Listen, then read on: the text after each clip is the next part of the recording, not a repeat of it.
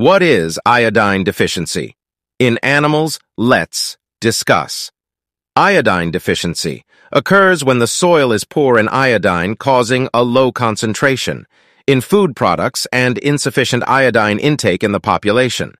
The cardinal signs of iodine deficiency is goiter. It is caused by the deficiency of iodine intake or high intake of calcium in the diet.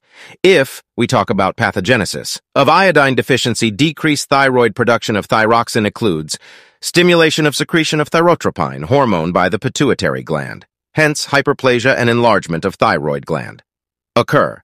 Clinical findings include loss of condition, decreased milk production, failure of estrous in cow, weak offspring and partial or complete alopecia, enlargement of thyroid gland.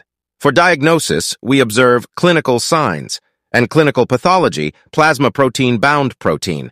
Below 8 Ug per 100 milliliters in blood is considered deficiency. Normal 10 to 14 Ug, 100 milliliters blood.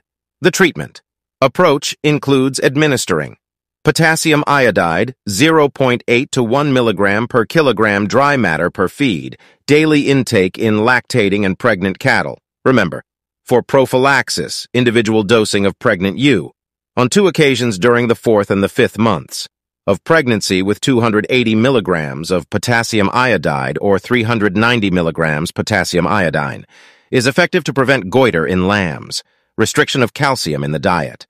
Weekly painting, inside thigh with tincture iodine, 4 milliliters in cattle and 2 milliliters in sheep.